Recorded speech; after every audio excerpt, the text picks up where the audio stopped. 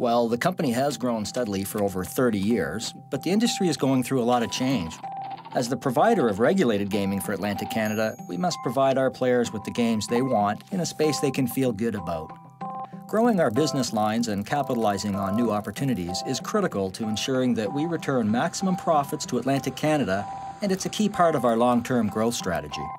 In 2009, we created a new position, the Vice President of Business Development, to identify, pursue, and develop business opportunities like new games, new gambling experiences, or even new markets.